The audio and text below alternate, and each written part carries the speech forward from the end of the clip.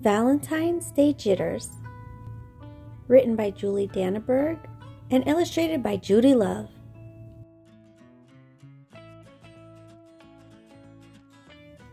Valentine's Day was just around the corner, and Mrs. Hartwell had the jitters. She was busy planning the class Valentine's Day party, and she wanted it to be extra special, just like her students. Remembering some of her party planning issues in the past, Mrs. Hartwell decided to ask her room full of experts for advice. Winter Wonderland.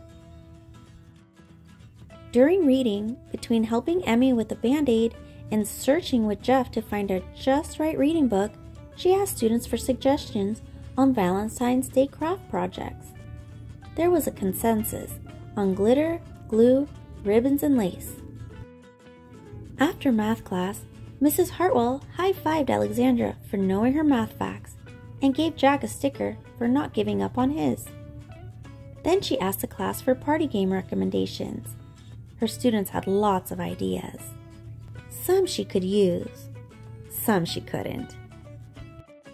As everyone lined up for recess, Mrs. Hartwell tied Andy's shoelace and reminded Sergio and Olivia to get their coats.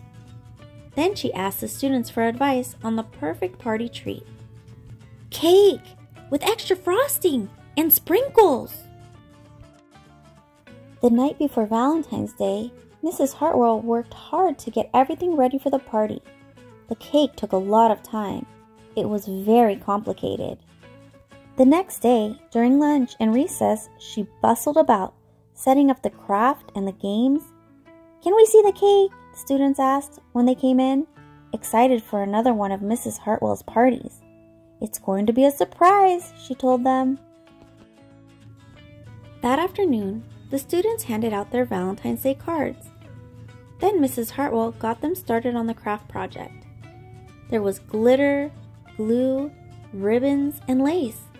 It turned out a little bit messier than Mrs. Hartwell expected. "Oh my," she said. Next up, games.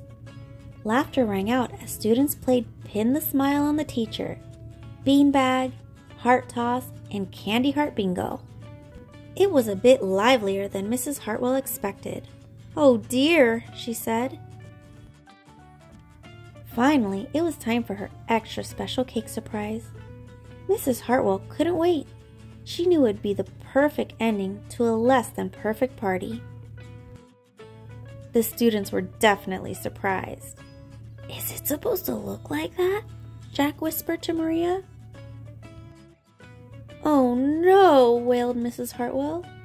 "This party is a disaster. I wanted it to be extra special. I wanted to show you how much I care." For a minute, the students looked confused. Then they laughed. "But you show us that every day," they said. "Silly Mrs. Hartwell," said Alexandra, patting her on the back. The students decided to take charge. Some of them helped Mrs. Hartwell clean the frosting out of her hair and the glue off her shoes. Sort of.